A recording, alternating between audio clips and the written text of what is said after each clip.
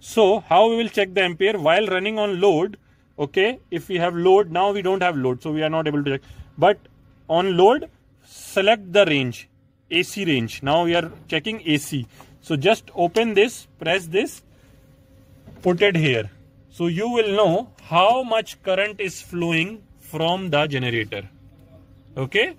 If we are checking battery amperage, so we will select here function DC. But this meter is not selecting range in DC because no mark here for DC. So we are not. So now we are not able to check DC here. That's why function is not changing. Okay. So here also we have AC DC voltage.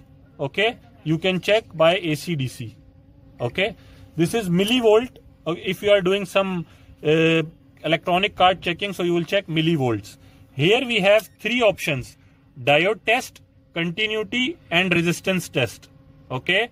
If now it is auto mode, okay, if I select the function, for example, now continuity, now I will check the continuity.